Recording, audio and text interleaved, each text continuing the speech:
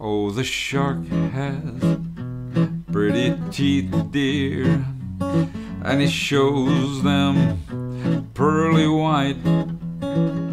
Just a und der Haifisch, der hat seine und der Träger im Gesicht.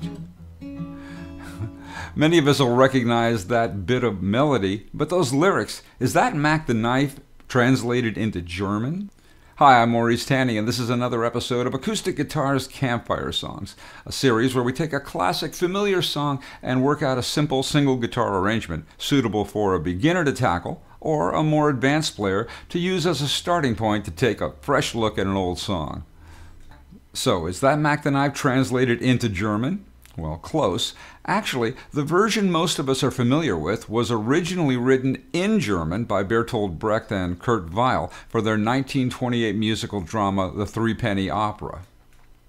Of course, tangling the roots even further is the fact that Brecht and Weill's work was adapted from an English to German translation of John Gay's 1728 play, The Beggar's Opera.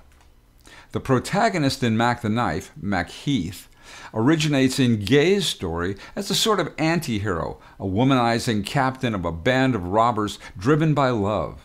But 200 years later, Brecht's 1928 Macheath is a much darker, much more sinister character. But by the time we get to Bobby Darin's swinging big band version, the 50s pop culture of film noir and Rat Pack entertainers flirting with organized crime seems to have blunted the shock of Macheath's murderous activities to the point of the record approaching a sense of joyous celebration of the underworld. Just a few years earlier, Louis Armstrong's 1955 recording was actually banned over the lyric and still managed to reach number 20 on the Billboard Top 100. Of course, Darin's version was a monster hit, spending 9 weeks at number 1 and winning 2 Grammy Awards. Times changed in about 5 years there in the 50s. But what really sets Darin's version apart, certainly as much as the driving, swinging modern groove, was the use of 5 half-step modulations that keep raising the tension with each pass through the changes. Modulations are a very effective arrangement device, but for our purposes here, they can be challenging for beginners to play, as almost invariably, they wind up requiring chords that can't be played easily in the basic open first position cowboy chord style. So we're going to focus first on the basic original form in one easy-to-play key.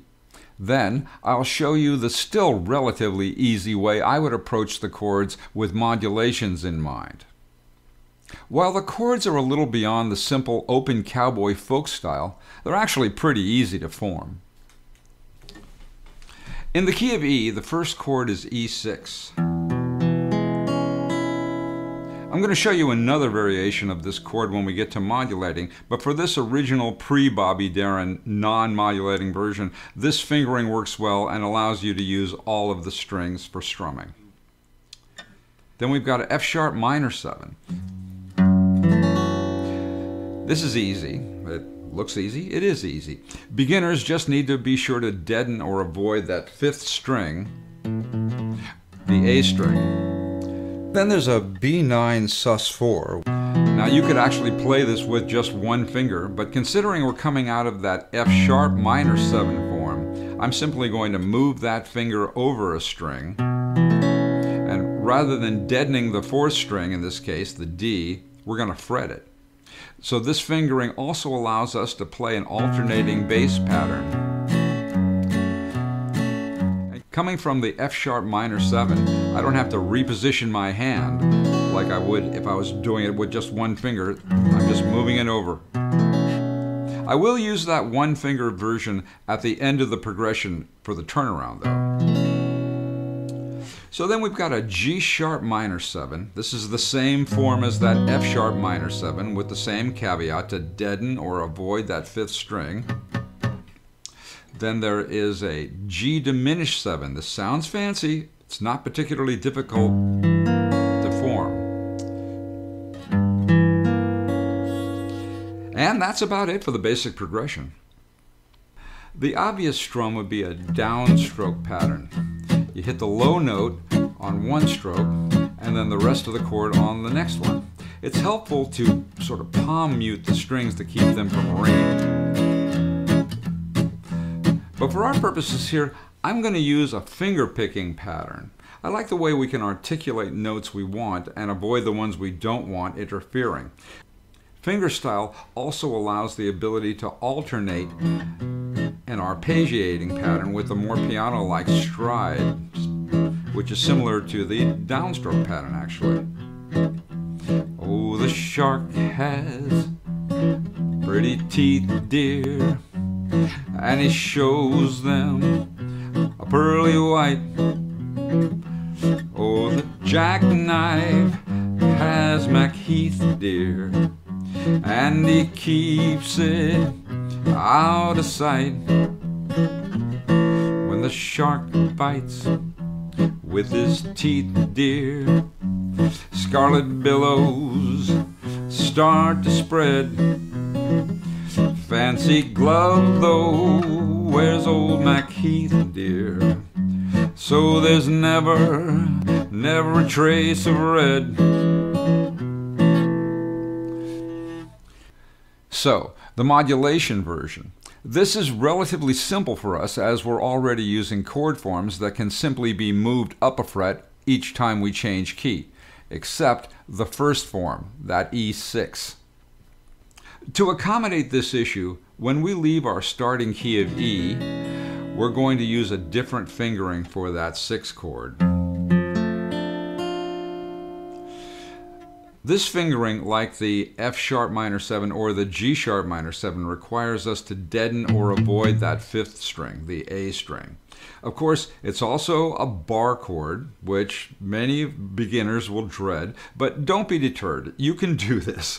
Having a few bar chord shapes in your quiver unlocks the ability to play in many different keys, so it's well worth the effort. The other detail in modulating is the method used to make the change of key. In this case, we do this by playing the final chord of the verse up a fret. In verse 2, instead of playing the B9 sus4, we're going to move up a fret and play it as a C9 sus4. This leads our ear to the key of F, where everything is the same, only up a fret. When we get to the end of that verse, we'll use the same method for moving the last chord up another fret, leading us to F sharp. We just keep repeating that pattern until Mackie's back in town. So let's play the song. As in Bobby Darin's version, the first 2 verses start in the basic key, which for us is E. Then we'll start modulating. Watch for that raised final chord at the end of the 2nd verse and every verse after that. Let's do it. Oh, the shark has pretty teeth, dear, and he shows them pearly white.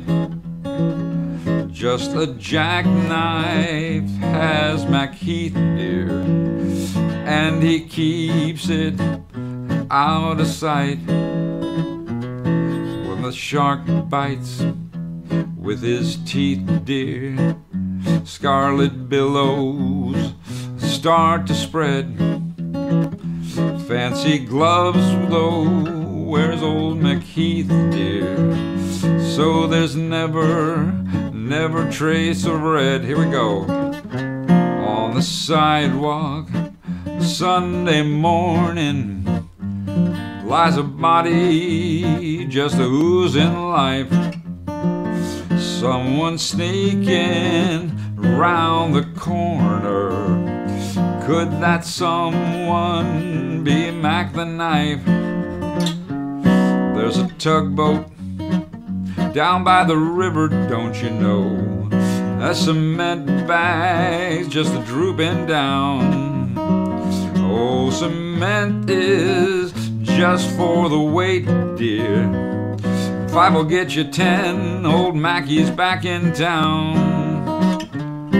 Did you hear about Rudy Miller?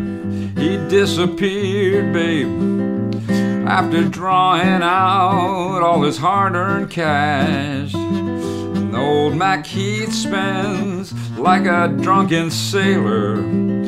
Could it be our boy's done something rash? Jenny Diver, Yasuki Tawdry, old Miss Lottie Lania, and sweet Lucy Brown. Oh, the line forms on the right, dear, now that Mackie's back in town.